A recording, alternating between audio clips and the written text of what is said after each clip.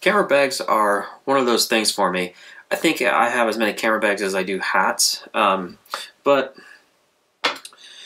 really after I got the Z7 II, I started walking around with my camera quite a bit, and I was carrying around this Peak Design version 1 10-liter right here.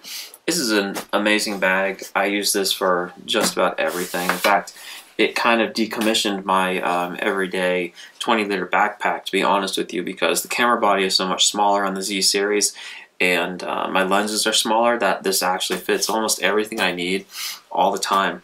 But the problem I was having was it's just a little bit too big. You know, when I'm walking around town and going in and out of some stores sometimes, it bumps into the backs of people, sometimes the backs of shelves, and so I was looking for a smaller solution, and that's when I saw the Peak Design Everyday Sling version 2, and this here is the smallest one, the 3-liter. I thought this is perfect. It is small enough where I can carry it really close to me and it's not going to get in the way of anything, and yet I'll be able to still fit quite a bit of gear in this thing for my everyday outing. And so I wanted to take a minute and just kind of share with you how I've been using this for the past week and what I've been fitting into it. It actually still amazes me at how much I can get into this little thing and still have it be comfortable. So let's just start with that. However, the first thing that I've done is I went ahead and picked up an Apple AirTag, and I registered this with Find My app, and I stick this AirTag back in this back corner here where the extra strap basically conceals itself. I do that because, and shake it down there, get it in there pretty good.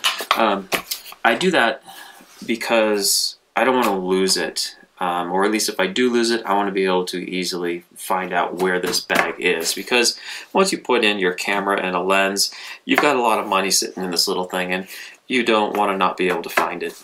Now, what I can fit in this still absolutely amazes me. Let's just start here with, this here is the Z7 II with the 40mm f2 lens on it. I can easily drop this right here, sideways, fits perfect. And then when I have it around here on the strap, very easy to get in and out of.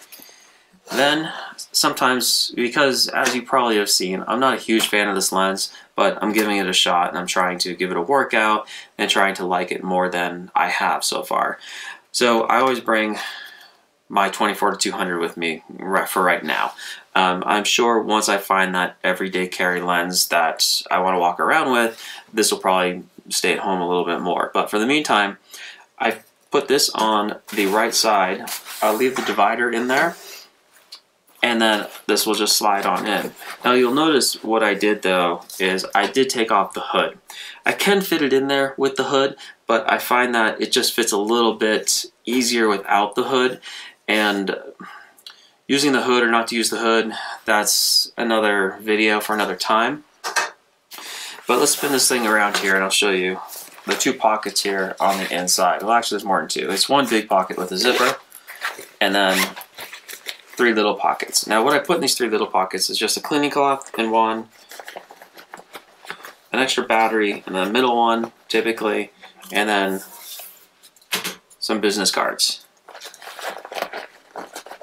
And one of the cool things about this bag that I noticed while using it is that there are actually, if you spin it around on these corners right here, there's 2 extra side pouches right here and right here.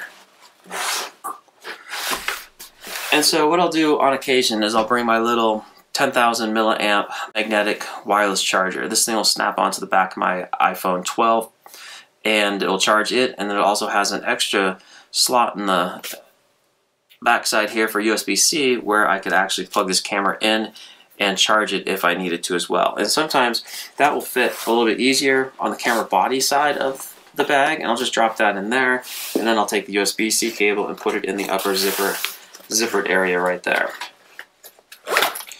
Now that's just not all this little camera bag has. It also has an outer pouch right here. This one's, honestly, it's a little bit tight. I mean, the bag is getting a little tight now with everything in it. But what I usually put in here are just my car keys. And I'll zip it up That way I know they're there and they're safe. They're not going to fall out. There's nothing else in that area that I'm going to go into again to get until I get back to my car and want my keys. Other than that, you know, it's typical Peak design. It has their really cool quick release adjustable strap. Something else that they added to this from version 1 that I noticed, which I do like, is this right here, which is a quick release tab. I can't talk higher about Peak Design products. They are absolutely amazing. Very well built, well made. This thing is water repellent. The zipper here, if you look at it, the quality of the zipper, no water's going to get inside there. I mean, maybe if I, you know, dive into a swimming pool with it, which I'm not going to do. But other than that, it is extremely well built, well made, and they have excellent warranty on all their products. I can totally speak to that. This version 1 at one point in time had a little tear inside on one of the inside pockets. I filed a warranty claim and they shipped me out a new bag. It was really easy. I also at one point had a divider tear. Again, the same thing. Filled out a warranty claim and they replaced the divider for me. Didn't even have to pay shipping to get it. If you're looking for another camera bag of some type, I totally would recommend Peak Design. Also, quick disclaimer, I purchased all this Peak Design gear myself. Peak Design did not send this to me. I own this and I use this every day, and I use this most every day on longer trips. And so I basically just made this video because this is what I use every day. This is my experience with it. I really enjoy their products. I think they're well worth the price. And so that's why I recommend them to you. If you have any Peak Design gear, please post it in the comments below and let us know what it is, whether you liked it, whether you didn't like it, how you used it. And again, I appreciate you watching. Please click the subscribe button above, the like button below, and join me for the next cut.